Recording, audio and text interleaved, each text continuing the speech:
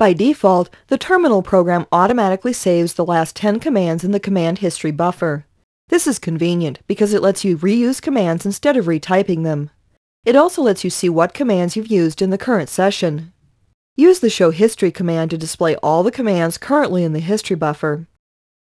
You can select commands in the list by pressing either Ctrl-P to move to the previous command in the list, or Ctrl-N to move to the next command. An even quicker method is to use the arrow keys to move up and down through the list. When you find the command you want, press Enter to activate the command. We'll type Show History again in Privileged Exec mode. It lists the commands we have used in User and Privileged modes. Cisco lumps these two modes together for the command history. However, the important thing to remember is that the command history is specific to the configuration mode you're in. You can't reuse a command from Privileged Exec mode if you're in a different configuration mode. Let's go into Global Configuration mode by typing config-T.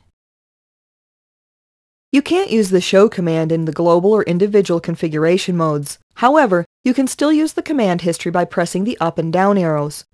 This is especially useful when you need to repeat or remember configuration tasks. As an example, let's configure the router's first serial port. We'll type interface serial 0 to enter configuration mode for the port, then enter the configuration commands.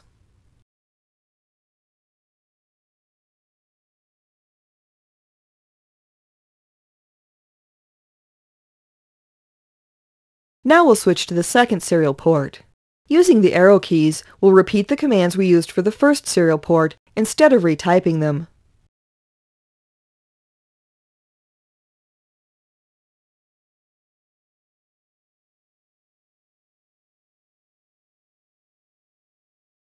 As you can see, the command history is a useful feature. By default, it stores the last 10 commands for the session. You can change the size of the command buffer or disable the history altogether. Let's go to Privileged Exec mode to change the default number of commands saved. The Terminal History Size command lets you change the size of the command buffer by typing the number of commands it includes.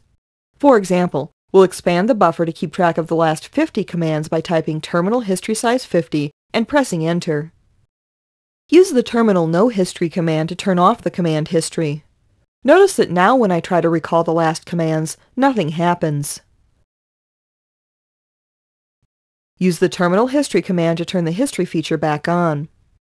Notice that the commands I had typed before turning off the history are still saved. For the certification exam, you will need to remember how to view the command history, how to recall previous commands, how to modify the history buffer size, and how to enable and disable the command history. Be sure you memorize the information shown here.